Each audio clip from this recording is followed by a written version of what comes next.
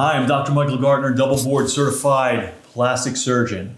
Ever wonder how the oxygen you breathe gets delivered to your body? Well, in this video, we're gonna try and give you the basics and explain it to you how that works, so stay tuned. The respiratory system regulates oxygen and carbon dioxide levels within the blood. So all cells require oxygen and all cells need to deliver carbon dioxide as waste. Respiration includes ventilation, gas exchange between the air, blood, and tissues within the body, and the use of oxygen for metabolism. So the respiratory system includes the nose, the nasal cavity, the pharynx is the throat, the trachea is the windpipe. Then in the lungs you have bronchi, which are the main tubes there, going to smaller bronchioles, and to alveoli, which are the tiny airway sacs. It's sometimes separated into the upper and lower system, where the upper system is mostly the nose, sinuses, pharynx, and larynx, and the lower system is the trachea, bronchi, bronchioles, and the lungs. Inhalation allows oxygen to enter the body, pulling air into the nose and mouth, lungs, and into the air sacs called alveoli. Now these alveoli are extremely efficient.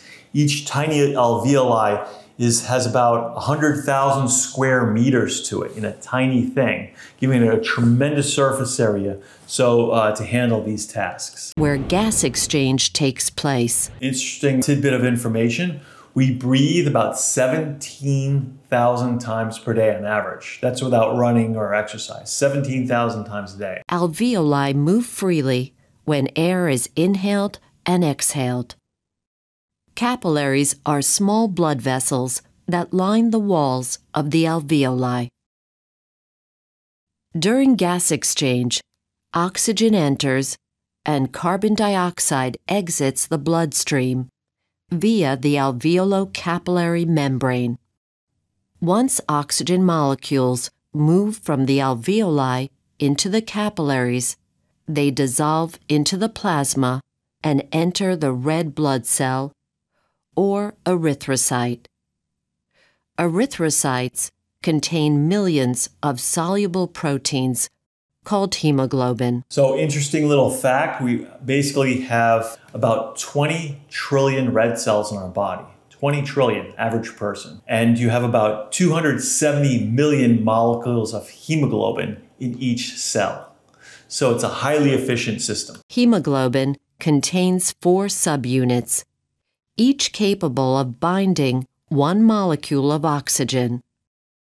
Once one molecule of oxygen binds to one of the subunits, the other sites bind oxygen more readily. Dissolved and bound oxygen flows through the arterial bloodstream to capillaries within tissues.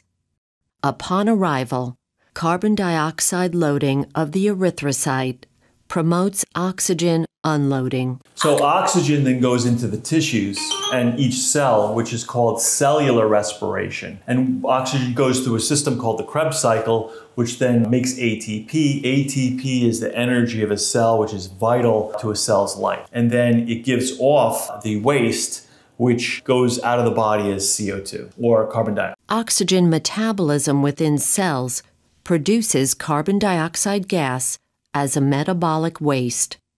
Carbon dioxide exits the cells and tissues and is converted into bicarbonate within the erythrocytes. This happens with an enzyme called carbonic anhydrase. Converting carbon dioxide to bicarbonate releases hydrogen ions that decrease oxygen affinity for hemoglobin, freeing the oxygen to be delivered to tissue cells.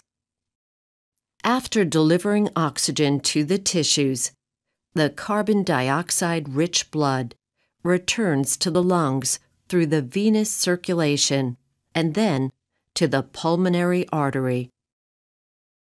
Inside each erythrocyte, the bicarbonate conversion is reversed. And this happens with that enzyme, carbonic anhydrase. Recreating carbon dioxide, which diffuses across the erythrocyte into the alveoli and lungs and is excreted out of the body. Another interesting fact, the average person inhales 100 gallons of oxygen. 100 gallons, isn't that crazy? And exhales about 2.3 pounds of carbon dioxide, or 1 kilogram. That's per day. So that's basically how oxygen travels through your body and goes to the cells. I hope you learned something here. If you found this informational, hit subscribe and there'll be more on the way and a like. And I appreciate that. There'll be more videos on the way. Take care.